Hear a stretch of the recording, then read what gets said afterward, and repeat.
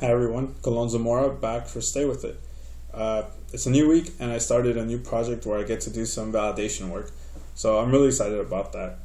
My last two internships, which add up to just over a year of experience, were mainly in validation. So I feel that that's definitely where I shine.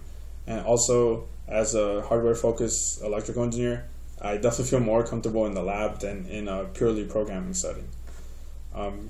Moving on, I really wanted to cover a question that I've been getting a lot, which is how I got my first internship and how others can go about getting their first internship.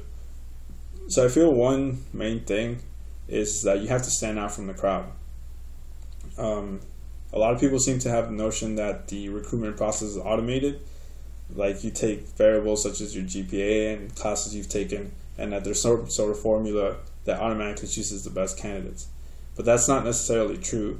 Recruiters are human, and you have to do your best to stand out from the other applicants that they get. You also have to realize that just going to class is the absolute minimum you can do, because everybody's expected to go to class. So one good thing is to join a student group.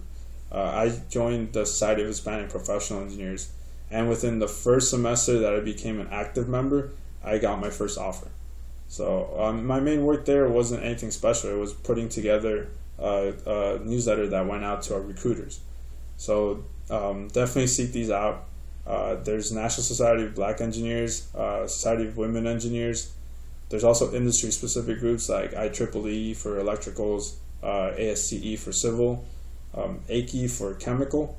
And these are a great way for you to get some extra work outside of class and showcase some of those skills that your GPA doesn't necessarily show, such as teamwork, time management, project management. These are really good experiences for everybody. If you want more technical work, there's also teams, like there's robotics teams, I know there's automotive teams and others such teams like that. Not only do you get hands-on experience, but you also get to work with upperclassmen who can really show you the ropes.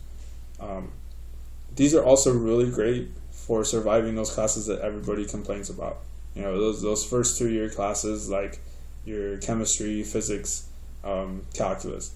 So I'll definitely talk more about that in the next video. I hope you enjoyed this one, and thanks for watching.